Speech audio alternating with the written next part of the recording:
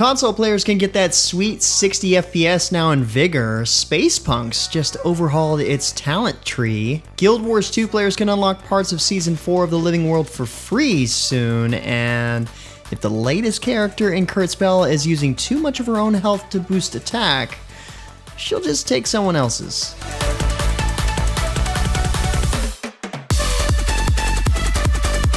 What's good, everyone? James Blonde here with your weekly recap for gaming news and announcements for the week of August 20th, 2021. And starting out the news this week, the greatest bounty hunter is coming to Paladins. No, not that one. We're talking about Saati the Trickshot. Aloof and carefree, this hunter nonetheless will spare no expense to ensure she remains the best. With an obvious focus on damage, she's sure to mix things up. Also coming soon is a map rework for Stonekeep to bring it to a much more modern feel. Both Saati and the Stonekeep rework will be coming later in September. In related news, what happens when you mix a MOBA with a tower defense game? You get Skydome, which has just launched into early access. The 4v4 strategy game allows you to build defenses such as walls and offensive towers to battle back your opponents, while each of the varied champions in the game offer unique abilities to further bring ruin to them. This early access launch also includes their new Erebus Invasion event, featuring a brand new champion, Marcus, as well as the invasion system, which lets players send defeated Erebus shadowlings back to their opponents to cause plenty of mayhem. Who can you trust in Fortnite Imposters? This 10-player mode will challenge everyone to figure out who's here to help the agents of the imagined order and who's there to bring down the bridge. Like other werewolf-style games, agents will have to fulfill tasks on the bridge to keep it running, all while looking out for others who aren't pulling their weight. Imposters, on the other hand, are there to make sure those tasks can't be easily completed, be it through mayhem or even murder. Cast your suspicions and vote out the guilty. Just make sure they truly are first. Vigor has launched Season 9 of the popular survival shooter, and with it comes one huge change. PlayStation and Xbox players can now enjoy a crisp 60 FPS experience. That's super awesome for console players. Season 9 also brings a brand new assault rifle and a game changer with grenades.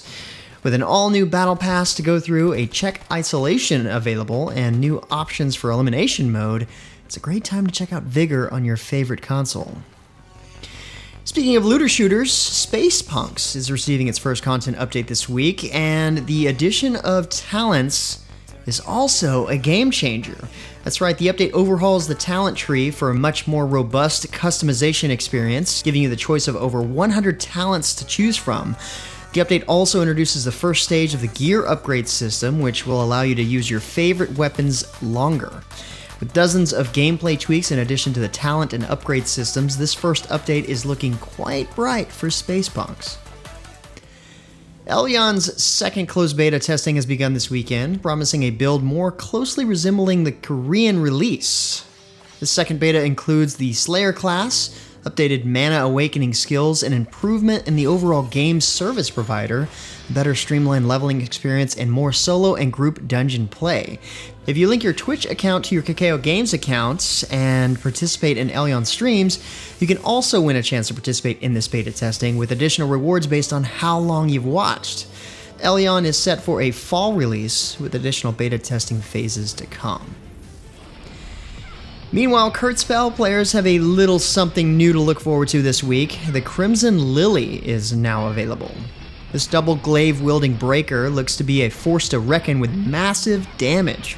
She can change the form of her weapon on the fly, allowing for seamless chains of attacks. Her skills consume her HP to further increase her attack and even life-stealing to help her sustain damage potential. There are plenty of balance and bug fixes in this update to go along with the new character, so challenge other players with the Crimson Lily today. If you're looking for a classic RuneScape experience, you're probably already playing old school RuneScape. Well, this blast from the past comes with another Deadman.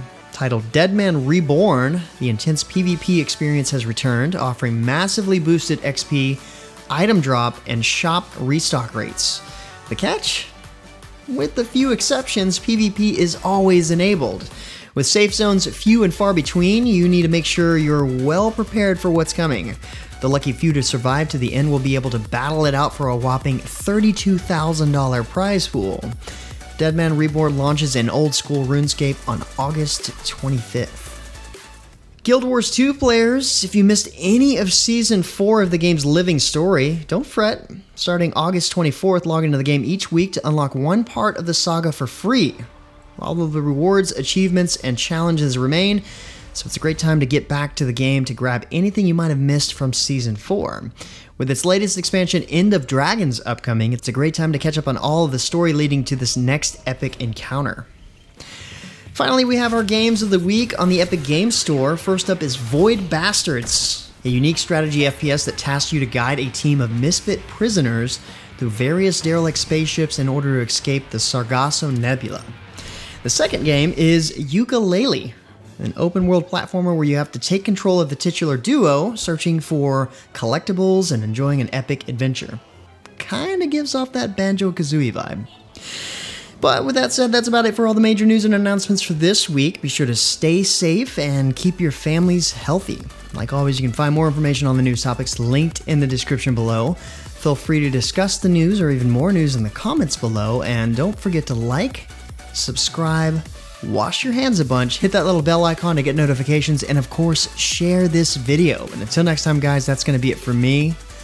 I'm James Blonde. See you out there, gamers.